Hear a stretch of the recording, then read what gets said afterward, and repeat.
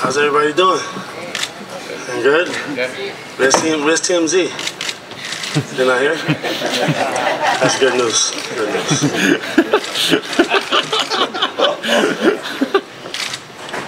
Ron, can you talk about how you feel emotionally signing with the Los Angeles Lakers?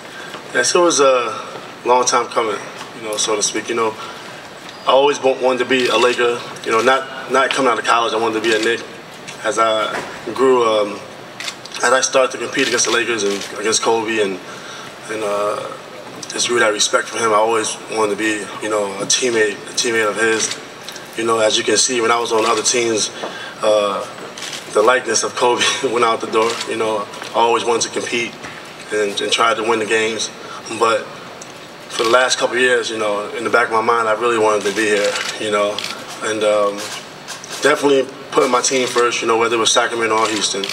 Definitely put my team first. But when I had this opportunity to come here, obviously the team that I started out with this year, Houston Rockets, you wanted to show some loyalty and give them, the first option, just out of loyalty, knowing that being in LA is a bigger, more opportunities for me. And when the Lakers called at 12:01, I was surprised. I was talking to my agent. I was talking to my wife first, talked to my agent, and he says, "Mitch called." And I said, "For what?" He says, "He wants to help you get a ring." And I was just totally shocked and surprised.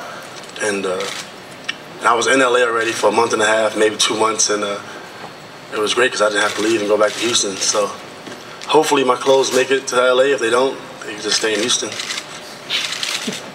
Hey, Ron, you were in Chicago early in your career. Did they run a version of the triangle? Do you have any experience in it? Yes, I ran it a little bit, and I loved it. And then I got traded to Indiana. But, around the league, people like the triangle. A lot of players like the triangle. It's a fun offense, especially if you know the game. If you got any intelligence, you're going to like the offense, So I'm looking forward to it. Ron, where do you feel your defensive skills are 10 years into your career? I feel that they're still good. I'm still able to, stay in front of guys, and I had some shot blockers.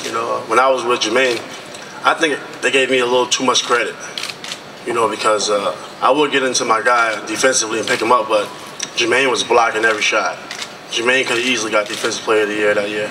I probably could have won it a couple other years if it wasn't, for getting off track a little bit. But when you got two 7-footers and hopefully Lamar Odom, all these guys behind you, I can just get into my man defensively, and they're gonna have to adjust their shot, constantly. So you're gonna have to give credit, to the big fella when you got presence like that behind you.